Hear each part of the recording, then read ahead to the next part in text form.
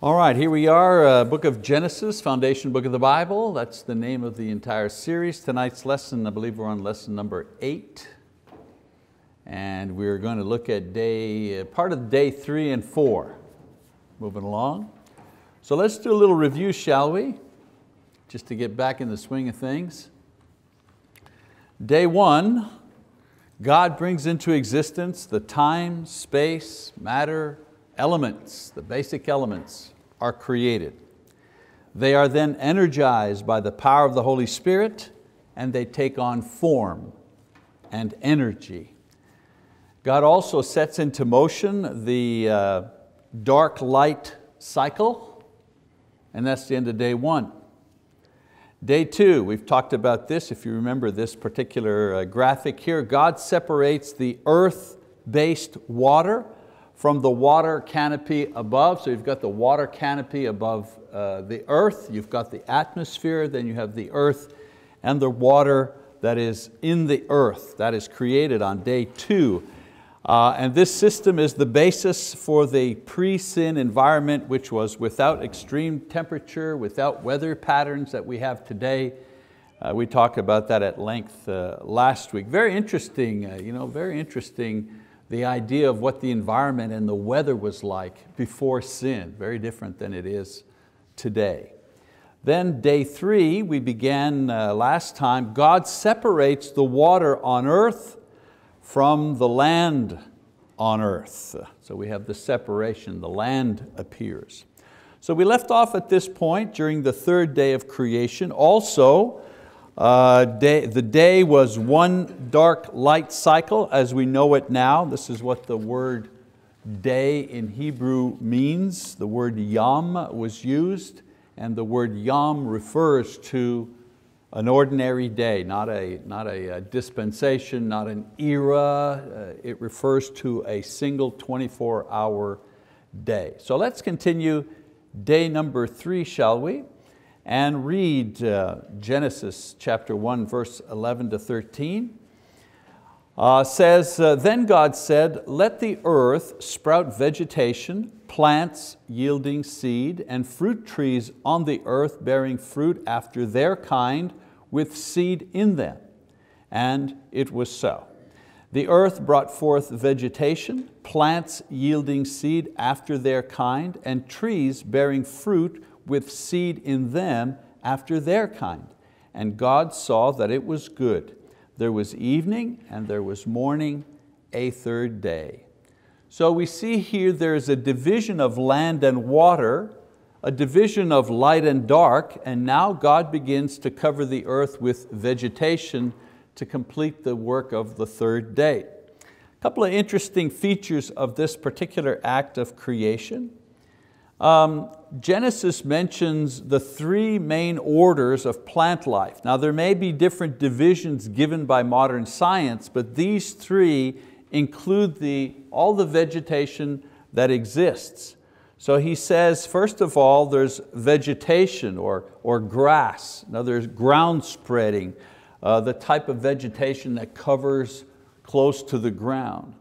And then he mentions plants and herbs, includes bushes and shrubs and flowers and so on and so forth.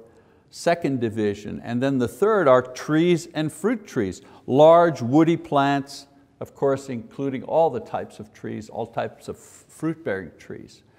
So we divide things up perhaps differently today, species and subspecies and so on and so forth, but this is the 3 main types of vegetation that we have and that is described in Genesis. Also, Moses mentions seed and kind, referring to the ability of vegetation to reproduce itself and not some other type of thing. Modern research reinforces the idea that each organism has its own unique structure of DNA and can only specify the reproduction of that same kind. There's a great amount of variation within each kind, but there are no new kinds. Understand what I'm saying? There is a horizontal variation, color, style, health, form, but there are no vertical changes. In other words, plants cannot be breeded to produce animals. You understand what I'm saying? You see, there's none of this lower to higher thing. And animals, you can breed animals every which way, but you will never produce a plant or a tree. I know that sounds almost ridiculous, you know what I'm saying? But the evolutionary mindset says we all start from a common thing and then we kind of vertically go up. But the Bible says from the very beginning, there is species and kind within kinds, but you can't generate one thing from a completely different kind. As I mentioned, evolution says that everything comes from a common ancestor, but this passage and observation demonstrates that each living thing has its own seed. Today we'd say each living thing has its own DNA. And so, we give things a more modern term and we look into them more deeply to see their complexity, but the essence of it doesn't change, okay? Each produces after its own kind. There are no new kinds, there are only variations of the original kind. All right? Another idea here, the creation was done in a day, but what was created was fully mature. Now we know, those of, I think all of us have planted either flowers or trees or something like that. We know a tree, it grows, it takes a year, 2 years. We can tell the difference between a tree that's maybe 1 year old and a tree that's 50 years old. We can usually tell the difference between. But when the creation was made, it was fully matured. The trees and the plants as well as all other created things were made with their age built in. If we could go back and let's say we could bring Dr. Carey with us back to the very beginning, and he would examine Adam and Eve, the very first question that he would ask them would be, who's your insurance carrier? No, I'm just kidding about that one. But if he were to examine Adam and Eve, he would say, well, this is a male, and a male somewhere around 20 years old, but it's not a baby, it's not a little child, it's not a pubescent child. This is a grown man here and this is a grown woman. That would normally take 15, 20 years to grow. God creates a fully mature creation. And this explains the discrepancy in the ages that are sometimes observed by science. Something can take a certain number of years to develop to full maturity under the present terms that we have and the conditions that we have. But at the beginning, God called these things into existence fully matured. Various resources in the earth already locked in to the earth at creation. And the reason that God can do that is He's not stuck in time. We're stuck in time. For every living thing, there's a yesterday, a today, and tomorrow. We're in time. God is not in time. He controls time. He can make something with time built in already. As a matter of fact, some people say we cannot even figure out how things have been made simply because we live within time and the creator of all things lives outside of time. So it's impossible for a creature that lives within time to figure out how some being outside of the time continuum works. Because it's like trying to pour a 5-gallon jug of water into a thimble. It'll hold some water, but you can't get all the water into it. Well, it's just like us. We can understand a part, a section, something that's been revealed, we can understand that, but we just don't have the capacity to take in all of it, to be able to understand everything and how God has created everything. So with the creation of the vegetation and plant world, there's a close of the third day as we see. Again, the context and the grammar used, a single dart-like cycle of what we know as 24 hours. All right, so let's look at day number 4, shall we? It says, then God said, let there be lights in the expanse of the heavens to separate the day from the night, and let them be for signs and for seasons and for days and years. And let them be for lights in the expanse of the heavens to give light on the earth. And it was so. God made the 2 great lights, the greater light to govern the day, and the lesser light to govern the night. He made the stars also. God placed them in the expanse of the heavens to give light on the earth, and to govern the day and the night, and to separate the light from the darkness. And God saw that it was good. There was evening and there was morning, a 4th day. All right, I want you to notice that on the first day, God said, let there be light. And then on the 4th day, He said, let there be lights, plural. So at first, there is intrinsic light, the electromagnetic spectrum. Then there are the givers of light, or the light generators, the Hebrew word ma'or. So there's a logical order to this, and that's what I really want you to look. There's always a logical order to what God is doing here. And also in answer to the individuals that say, oh, this is just a fable and they're just myth stories and it's just a lot of gobbledygook. Well, it's not a lot of gobbledygook. There is order, there's process here. At first, God produces light energy which sets the dark light cycle into motion. Then He creates the mechanisms that will generate light in order to keep that cycle going. So some people say, and now I'm getting into an area, some people say, well, how do you explain the problem of light rays taking millions of years to reach the earth? And the idea of a young earth, how do you kind of match those two? And the answer that you get when you research that is that God created the light trail, then created the source. Remember, the concept of a mature earth were things that evolutionists would say, well, would have to take millions of years because they're counting as individuals who live within time. You understand what I'm saying? Because they live within time, they have to count using millions of years. Someone who exists outside of time is not restricted by that and can make something instantly that looks to someone on the inside that it might take many, many, many years.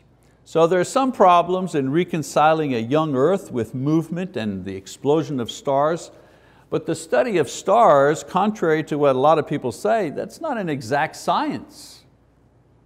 We need to fold what we know about them into the creation account and not the other way around.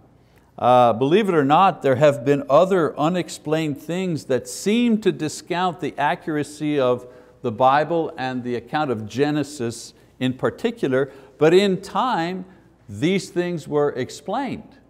I use one example, and that is the example of the Hittites. The Hittites were an ancient people. They're mentioned in several places, but I chose Genesis 23. It says, now Ephron was sitting among the sons of Heth, and Ephron the Hittite answered Abraham in the hearing of the sons of Heth, even of all who went in at the gate of his city, saying, this passage is from the place in Genesis where Abraham is wanting to buy a burial place for his wife Sarah. And of course he didn't own any land. God had promised him the land, of course, that his descendants would possess that land, but he himself did not own any land. He was a stranger, he was a wanderer in that land during his life. But when he wanted to bury his wife, he had nowhere to put her. So he offered to purchase a cave, a burial place that belonged to one of the local chiefs there. And it says here, he talks about Ephron the Hittite. And there's a dialogue between him and this individual, very interesting, about them bargaining for the land, and then finally they come to a price and Abraham buys the land or buys the cave so he can bury his wife, Sarah.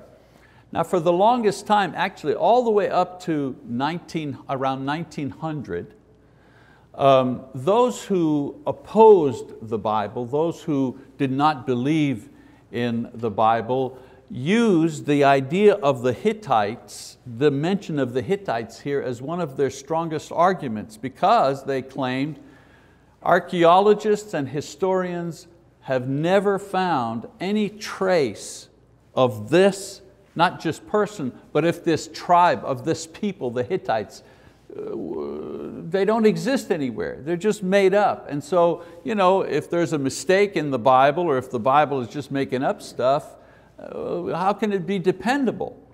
Well, for hundreds of years, people had to say, well, we don't understand everything, we have to wait till other things come up, just like I'm talking about the stars and so on and so forth. Well, in the 1900s, what do you think happened? Archaeologists found not just an artifact, the whole city where they lived, and they unearthed it, and they found all kinds of artifacts with Hittite writings, the history of the Hittites, so on and so forth.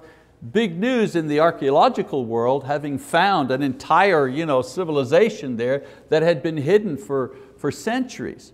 But for those of us who believe in the inerrancy of the Bible, who believe in the inspiration of the Bible, it was a tremendous find because it confirmed what the Bible had written, what was contained in the scriptures for all these many years, but could not be proven from archaeology. And finally it was proven by archaeology that these people existed, and that the Bible was accurate about this. So I tell that story to say, hey, maybe not all the science questions have been answered, but in time many of them have been answered, and I'm sure that they all will be with time.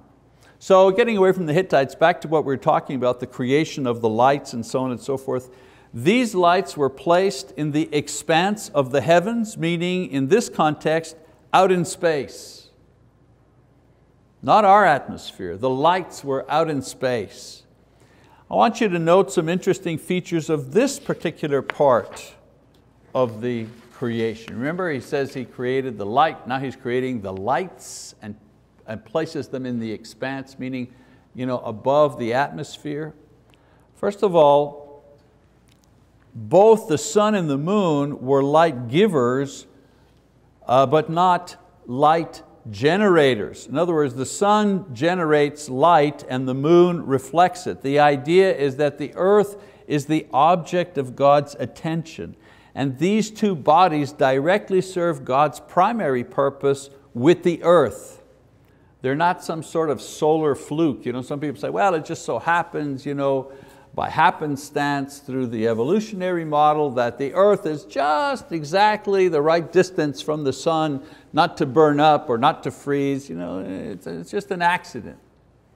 And they're always looking around for the same combination in the solar system, to see if life could support, or if another planet could support human life. I believe that this was put into Genesis, as I say, to confirm the idea that these two bodies were put in specifically for God's purpose. The other thing too is there's no random thing that God does. If a star is in a particular place in the sky, that's where He put it. Everything is under God's power. So the sun and the moon are light givers. Another thing, the Bible attaches much more importance to the sun and the moon than to the other stars mentioned, even though these others are bigger in size and more numerous. I mean, there are millions and millions of stars, and many of them much larger than the moon. The moon, but I meant the sun, much larger than the sun. And it makes people think, well, I guess we're insignificant, but no, not at all. The importance is not based on size. The importance is based on how they fit into God's plan. That's the significance of the moon and the sun. They maintain the light-dark cycle of life on the earth. And so the sun and the moon are greater than the stars, not in size, but in importance concerning God's purpose for mankind. And then another point maybe that we might want to look at, the stars were set in place as they are now. What we see now is what Adam saw when he looked up. Now, there have been fluctuations and stars burning, shooting stars, which are features of the heavens that God created, but essentially what we have now is what God originally put into place. Another point about this, the heavenly bodies serve various purposes. Okay? For example, we have the day-night. They govern the day and the night. The cycle of dark and light are produced by the sun and the moon. The light each projects upon the earth. So there's a purpose for all of them. They're not just random bodies floating around in the sky. They also are there to serve in glorifying God. In Psalm 19 verses 1 and 2 it says, "The heavens are telling of the glory of God, and their expanse is declaring the work of His hands. Day to day pours forth speech, and night to night reveals knowledge." What a marvelous passage. You know, I've seen movies and things where people lie back and they look up at the stars and they go, "You ever wonder why the stars are there?" You know, and I don't know, I guess they're just so beautiful. You know, but if you look in the Bible tells you, why did God create these millions of stars? Why did He do it? To honor Himself. To give human beings the opportunity to wonder at how great. If you're ever wondering how great is God, take a look up in the sky and you will see how marvelous God is. The vastness of the number and their size in comparison to us inspire us with awe and praise towards the God who made them. Man, what kind of God do we have that did this simply so that we, for now this is what we know, simply that we could look up and just give Him praise because of the power of His creation. How marvelous is that? To study the stars and see them up close and only measure their size and what they're made of is really kind of missing the point. You ever realize that there are things that have been created that we will never see, that are magnificent in themselves and powerful, we'll never even see them? How many things have they discovered beneath the ocean only because now they have submarines and cameras that can go deep, deep, deep into the ocean.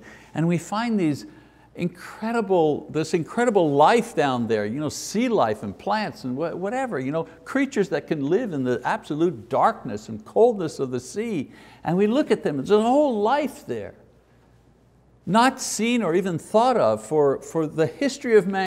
For the first 10,000 or whatever years, nobody has ever seen this. And yet God has created that and sustained that all of this time. Why?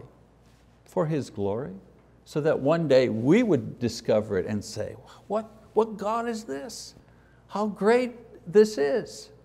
When we sing the songs that our brothers lead here, how great Thou art. Do we realize why we say how great Thou art? How could anyone look at all of this and not believe that there is a God in heaven, just beyond me? Another way that they serve is they define the seasons, a little more down to earth. In Psalm 104:19 it says, He made the moon for the seasons, the sun knows the place of its setting. So they serve in ways to define the seasons of the year. Now I'm not sure if this refers to the period after the flood or the gravitational role of the moon on the earth's atmosphere. I don't know what the psalmist is referring her here to, but we do know the seasons, right? We do know the seasons. They also give signs. God has used the stars. We've been talking about the stars and the planets here. God uses these to give signs to men. The sun and the moon stood still as a sign that God fought for Israel against the Amorites. In Joshua chapter 10, verse 12 and 13 says, "Then Joshua spoke to the Lord in the day when the Lord delivered up the Amorites before the sons of Israel, and he said in the sight of Israel, O sun, stand still at Gibeon, and O moon in the valley of Aijalon. So the sun stood still and the moon stopped until the nation avenged themselves of their enemies. Is it not written in the book of Jashar? And the sun stopped in the middle of the sky and did not hasten to go down for about a whole day." And so God uses the stars as a witness to men that He is involved in the affairs of men. Why? Because they can see, the sun doesn't move. The sun doesn't move in the sky for an hour or for a day. Who could do that? Only God could do such a thing. Then of course, the most famous one, a star was used to identify the birth and the birthplace of Jesus. Matthew 1, verse 1 and 2, some pretty familiar passages here. It says, "Now after Jesus was born in Bethlehem of Judea in the days of Herod the king, Magi from the east arrived in Jerusalem saying, 'Where is he who has been born King of the Jews? For we saw his star in the east and have come to worship him.'" So God is using star this time to announce the birth of Jesus Christ. This idea, of course, has been perverted by magicians and others who try to use the position of the stars to determine the future or the character of people. What's your horoscope? Well, what is sad in our society is that more people in our society know what their horoscope is, but they couldn't quote to you one single verse out of the Bible. That's the sad part. So God is allowed to use His creation in different ways to reveal things about Himself, like using stars, if you wish. But man cannot find out things about the future by manipulating God or His creation. That's the essential definition of magic. The essential definition of magic is using something within the creation to try to figure out what's going on in the spiritual world or to try to figure out what's going to happen in the future. So studying the stars or reading palms or tea leaves or numbers or whatever, in the ancient days they read the organs of animals, livers and hearts and things like that. To use anything in the creation, any object, to use it in such a way as to figure out what God is doing, that's magic. Or to try to influence the spirits in the spirit world so that they'll work on your side. What do you think superstitious baseball and football and athletes do? They got their lucky puck, their lucky stick, their lucky rabbit's foot. What is that? It's just a form of magic. It's just saying, with this object, if I keep this object close to me, then the spirits will favor me. That's pretty much what magic is. But God calls this an abomination. Why? Because we're depending on physical things to manipulate a spirit. Well, no. God can use it, but we can't. Once again, God sees what He has made, getting back to Genesis here, and He sees no evil thing. Everything is good, everything is in order, everything is pleasing in His sight, everything has been made in a single light-dark cycle, 24 hours. So let's have a summary of the 4 days now, see what they look like before we close it out. First, there's the time, space, matter, light, dark cycle. That's what's made first. Then water on the earth, atmosphere around the earth, water above the atmosphere. the vapor canopy that protected the earth and maintained it like a greenhouse, if you wish. Next, day 3, water and land are separated, and then vegetation is created. Makes sense, doesn't it? You wouldn't want to make the vegetation before the land and the water separated. Day 4, the sun, the moon, and the stars, in this order. The sun, the moon, and the stars. Why? Because the sun and the moon will have a much larger impact, will be used by God in the daily life of men, and the stars less so. I think the stars are used more in a kind of a theological way by God to witness to Himself and so on and so forth. All right, next week we're going to move on to animals. We're going to talk about animals. We get through this creation part, move on to the story of Adam and Eve. All right, thanks for your attention. Very good.